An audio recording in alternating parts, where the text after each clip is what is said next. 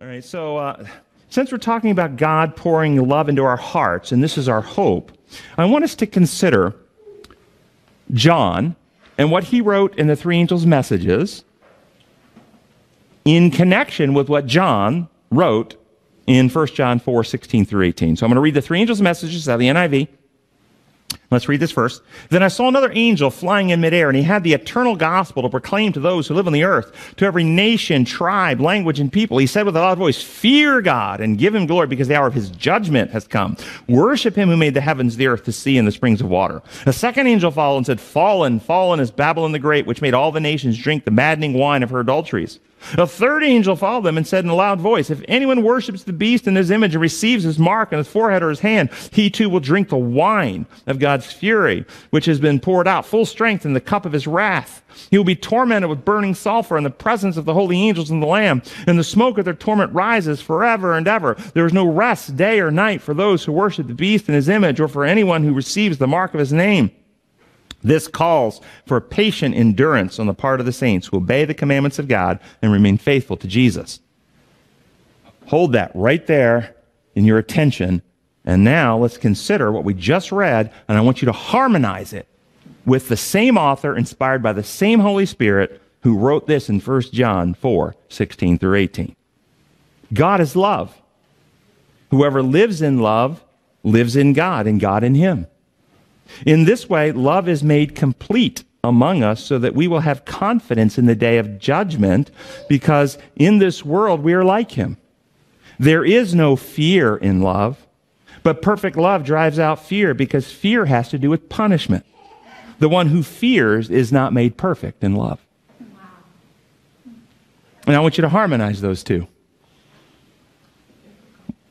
Fear God and give glory to him. The hour of his judgment has come.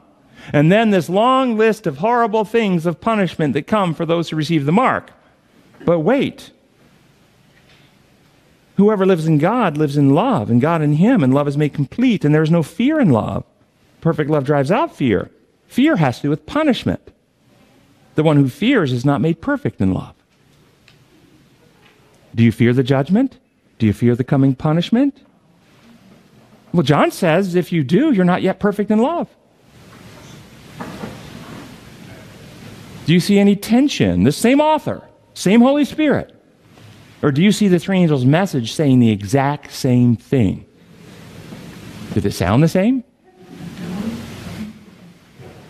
So, depends on the choice we make. How are we to fear God, but then if we have God's love in our hearts, we have no fear? Well, I don't think that fear means the fear that we think of. It's give glory to God, don't fear God.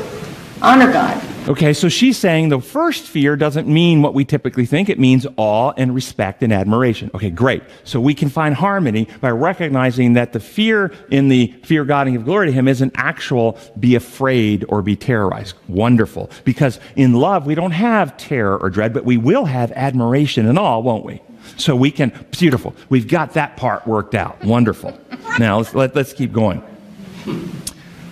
What is then the relationship between fearing God and judgment and the confidence of love that we're to have in the day of judgment?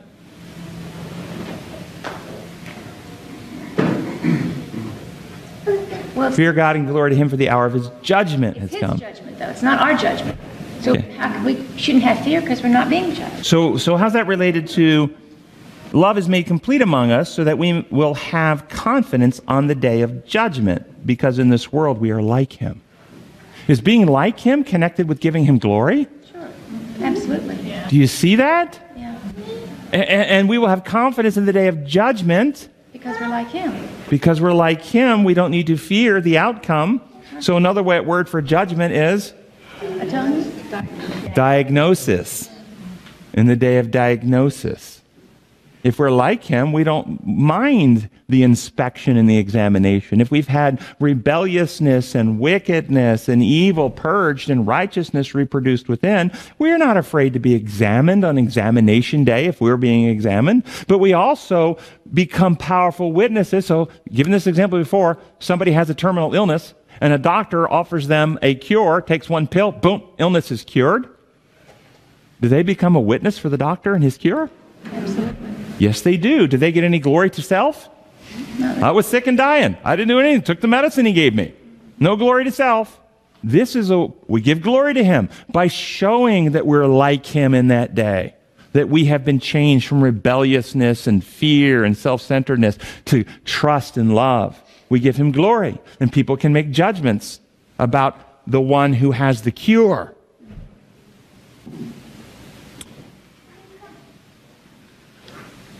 What about fear having to do with punishment? The one who fears is not made perfect in love because fear has to do with punishment. So this fear isn't the awe and admiration fear, is it? It's real fear. And she said, that's the real fear. The real deal. Right. Real deal fear. Okay.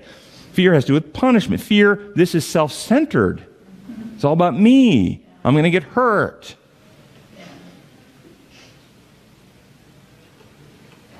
Well, how does love drive that out?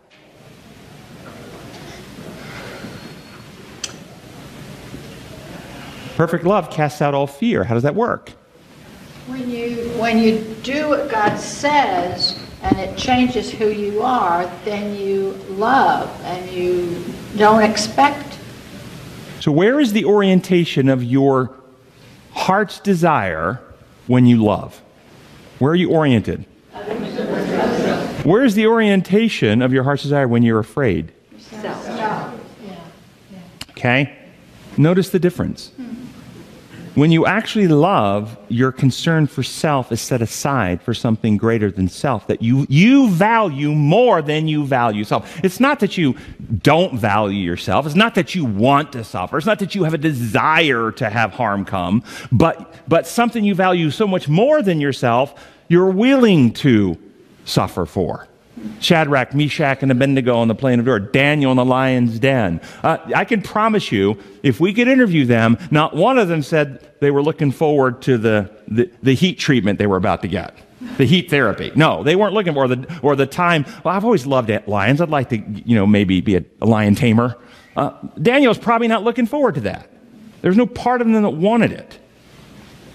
But they were willing to suffer it because they loved God more than they loved protecting themselves.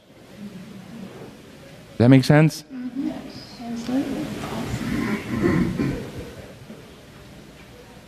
So what happens then if punishment is viewed as coming from God rather than coming from sin?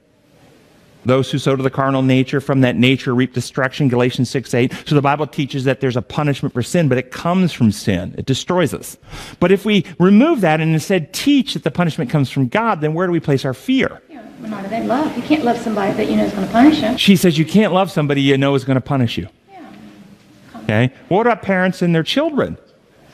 They're not punishing, they're disciplining. Thank you. She knows. Yes. They are not punishing. Punishment comes from punitive, meaning to exact vengeance upon. They're disciplining, discipling, teaching. It means they're educating in love. And so, yes, parents or God disciplines those they love. That's discipling.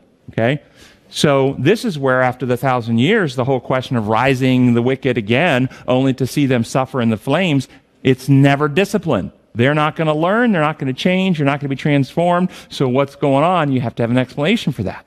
The fires of the three angels' message. There will full force of God's wrath without mixture with mercy. That's right. God is no longer intervening to protect them, insulate them from reaping the full measure of what unremedied sin does to the heart, mind, character of the sinner. Throughout all human history, God has been interceding and insulating people from the full measure. At that point, he lets them stand in the unveiled glory of his fiery presence of truth and love, and full truth burns into their mind. Their lies, their denial, wasn't me, it was the woman you gave me. All the lies we tell to make ourselves not feel so bad about ourselves are removed. They're aware not only of their own corruption, they have, because I believe, this is my view, because it's infinite truth that they're standing in now, the fires of God's presence that are life-giving to the righteous are causing torment. Why? Not from the fire, from the awareness of the sin in their own characters and hearts, and they have awareness. So the man who molested children not only knows what he's done, he will have awareness of the pain that the children suffered under his hand. That will sink in on him. Imagine what that will be like, to feel their pain that he caused them. And on it goes.